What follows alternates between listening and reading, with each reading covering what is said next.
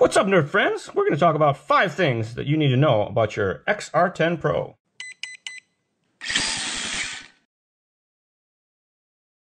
Five things that you need to know about your maybe shiny new XR10 Pro. Maybe you're thinking about getting one. This will help you kind of cover some of the basics real quick and easy. Well, let's start out with item number 1, programming devices. You can install these, set them up, use them, drive around, and use them on their default settings that are listed in the instruction manual chart. But if you need to make programming changes, things like turn on the reverse, adjust the timing, things of that nature, you're going to need a programming device. The XR10 Pro 160 G2, anything in the Xerun series for the most part. If it's got XR in the name, it'll work with the LCD programming box, the new OTA Bluetooth wireless connector, or the older Wi-Fi Express as well. The speed controls themselves, their features are dictated by their listing. These don't add any features to the speed control. They don't unlock any settings. They do allow you to do firmware updates and things of that nature. They do allow you to read data logging if your speed control has that available. It doesn't add data logging or anything like that. Number 2 item applies to Xerun and beyond, but it basically comes down to one of the topics that we get often here is that you get a new build, you install the system or the speed control, whatever the case may be, go to fire it up and something's not right, and you try to hook up your programming device and make changes, it still doesn't fix it. You turn the reverse on, reverse doesn't work. That's because the calibration hasn't been done. I've been amazed over the years that folks overlook calibrating, even when they've gotten into the point of the hobby where they're buying top-of-the-line stuff. They've never calibrated a speed controller, didn't know about it for whatever reason. Once you get the calibration done, you can go back and do whatever tuning and changes you need to do. But make sure that before you do your plug-in-the-box stuff, that you do the most important kind of real step 1, which is the calibration. Topic number 3, power capacitors. Yes, they are needed. They keep your speed control alive and well. There's a phenomenon when an electronic speed control operates called ripple current. It causes damage to the speed control, so we have power capacitors to protect them. And then we've also added in resistors and diodes and all sorts of goofy stuff on these circuit boards that protect the speed control from breaking voltage spikes and things like that. In the XR10 Pro G2, only one in the lineup, as well as the XR10 Pro Elite, there is reverse voltage protection. Only the XR10 Pro G2, the XR10 Pro G2 Elite, and the Axe have the reverse voltage protection built in at the time of this video. However, the power capacitors do not. So if you were to plug one of these in, the power caps pop. You can either replace it with more of the same, you can do the A module upgrade cap, or you can put in a non-polarity capacitor as well. These are available in 2 flavors, a big and a small. Stock is the small one, the modified is the big one. They do not have any polarity, so you just solder these on in place of the old power capacitor, and then if you were to plug it in backwards, nothing bad happens. This guy still provides all the protection that a power capacitor needs. It's just added in this non-polarity situation so that it doesn't get blown up when things get hooked up backwards. Something that we run into once in a while is damage to the fans. The blades get broken off, they pop out of the housing, and that usually comes due to no fan guard. So if your speed control doesn't have a fan guard on it already, you can make one with a zip tie scrap, a piece of plastic. Just take a strip of plastic, drill 2 holes in each end that are the same space as the fan mounting screws, and that'll stop the fan from coming up and out of the housing. Inside of these fan guards, there's a little finger that pokes down from this high spot that stops the fan from coming up and down in there, and that's what keeps the fans alive.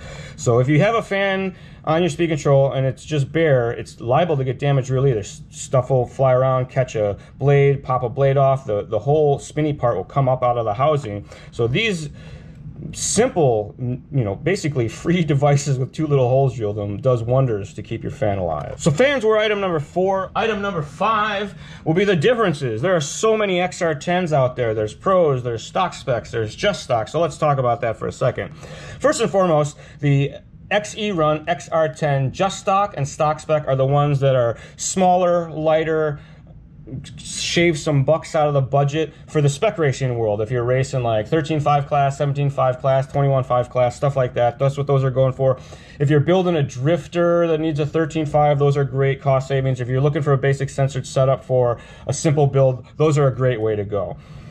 It has all the tunability that you'll need, works with the same boxes and stuff that these guys do. But the main thing that folks are looking for is the difference between the XR10 Pro Legacy, the XR10 Pro G2, and which I have here is 2 XR10 Pro G2 Elites. Now, let's just get the regular G2 and the Elites out of the way. The main difference between the Elite and the regular G2 is the Elite does not include the extra plug-in switch harness that you can silver for remote mounting switches. They are available in different colors. They have the gunmetal, and then you can get a colored line. There's several options. And they come with smaller wire pre-installed, kind of like the Pro guys run. So the Elite basically has different size wire and does not come with the external switch and is available in different case colors. Now the Legacy is pretty much the old version of the XR10 Pro. That's why it's called Legacy, stands for old. Does not have the external switch and does not have any reverse voltage protection. It's pretty much the old version still available for sale. It's a lot like they do with the phones these days. You can still get the old one for a few bucks cheaper if you like it. And because everybody loves a bonus item, let's talk for a second about motor rotation.